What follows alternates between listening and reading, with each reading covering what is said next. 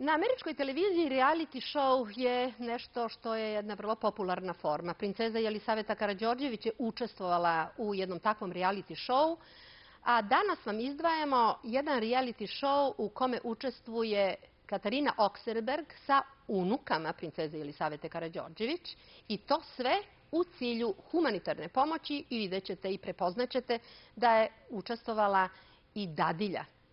Čuvena dadilja, Fren iz serije koju mi emitujemo. And this is my wife, Catherine Oxenberg. She's come up with a royal idea. I had an idea. A tsunami relief party. So I'd like to do it next weekend.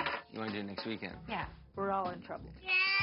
We had to prep the party. We need to move the dining room table out. I don't know why you're having a problem with it. Enlist a few Hollywood friends. Everyone was kind of swept up in the fun of it. We were rushing to get everything finished just as the first people started to arrive.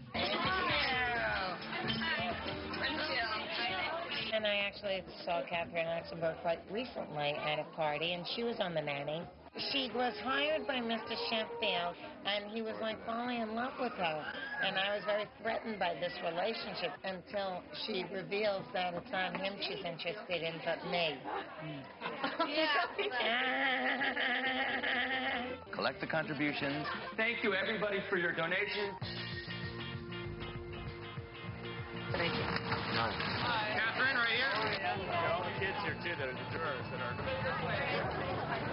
I felt great about the picture. John, look straight up! John Boyd was one of the hosts of the event, and I've known John for 20 years. John, on your left. John Boyd was my babysitter. I've known him since I was 1.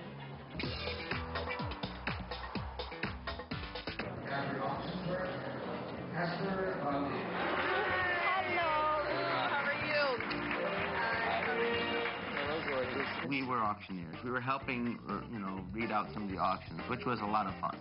I am volunteering my husband as the chauffeur. That will help.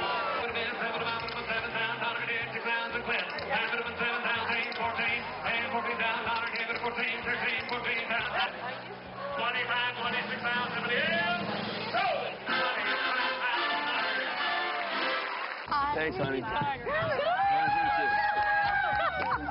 So he stood there and whipped off his clothes in the middle of Beverly Hills. He's like, I'm not going to be around that guy. He's naked.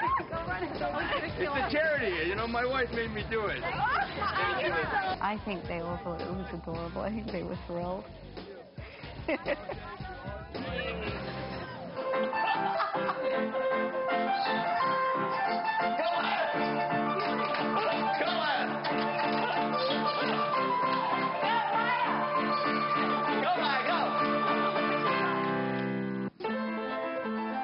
I think the coolest thing he did was he played with his head underneath the piano.